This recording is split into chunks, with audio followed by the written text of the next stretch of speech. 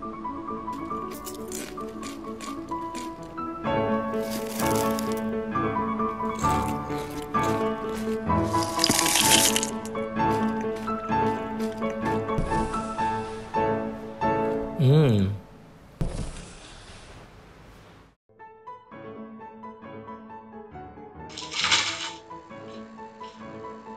ni sedap teruk, tahu tak? But saya berpuasa, jadi saya buat shooting ni semua di malam hari je, bukan di pagi hari. This is the video of breaking down apa yang saya buat dalam video yang tadi saya tunjuk tu. The goal of this video is to show you that this video is simple yet meaningful, ASMR-ish commercial budget studio. So first of all, on the gear, let's go one by one. Saya gunakan TV saya sebagai backdrop belakang tu, jadi background lah untuk that video. And then saya gunakan A6000, which I'm currently recording now. And then saya gunakan 35mm 1.8. It's a good lens tu kalau nak dapat bokeh kan. Tapi dalam crop sensor most likely dah akan dapat like 52.5mm, so dia lagi dekat. Another one is the extension tube, extension macro tube. The idea is to make any lens to be a macro lens. So this is one of the budget thing. But then yeah, as long as it gives you like a good result, then why not? Moving on to the next one, which is the setup of shooting tu. So let's say daripada atas lah, kita tengok kan. So saya shoot TV tu, product, camera. Dekat dalam shooting tu, as much as possible saya akan buatkan dalam kamera tu semua in frame. Maksudnya tak ada macam nampak TV-TV kat luar-luar tu ke apa. Memang nampak screen TV sahaja.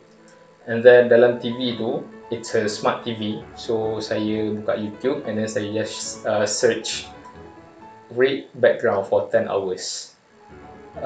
Yeah, so it does work though. I mean, you guys boleh lah kalau nak guna HDMI ke apa kan. But then I just like the way how smart TV works.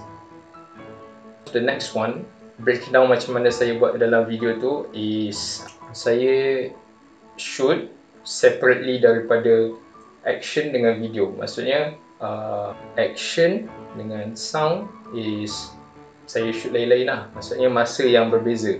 Bila saya shoot, first saya akan shoot action semua dulu, and then after dah habis semua shooting, dah check all the footage, and then baru pergi dekat sound pula. Okay, jadi again, pre-planning, buatlah all those storyboards and everything. So I've planned everything semua. The idea of this video is to make it like taunting. I'm not sure taunting, dia macam nak attract attention. So that's why macam bila bunyi crunk tu kan, all those macam bunyi crumble sounds tu.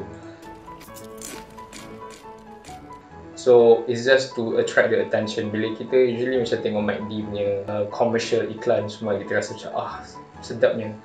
But then this one is budget lah. Tak adalah macam bagus sangat macam McD sampai crispy audio tu macam best lah dengar. The shooting tu mostly saya just alignkan kamera tu eye level dengan produk tu. Jadi dia nampak macam balance lah. Dia tak nampak macam this product macam besar sangat ke atau this product macam kecil sangat. Because the angle of the camera tu macam mainkan peranan lah. This is just how I do it. I just want to explain how the sound design I did it. Action tu kalau boleh bila kita record sound mesti sama dengan action tu. So maksudnya bila let's say lah, this is just my advice, bila kita dah buat video action tu and then tengok balik video action tu, lepas tu bila buat sound tu do exactly the same. Contoh macam bila tengah makan kan, kalau boleh bila video tengah makan tu sama dengan the pace of your mouth ni. So ikut.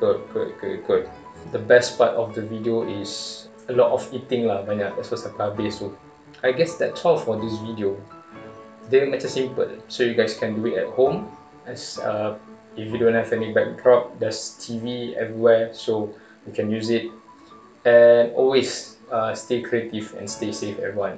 My name is Adam. Cheers, everyone. Oh, by the way, one tips: don't be lazy. Jangan malas nak buat sound design.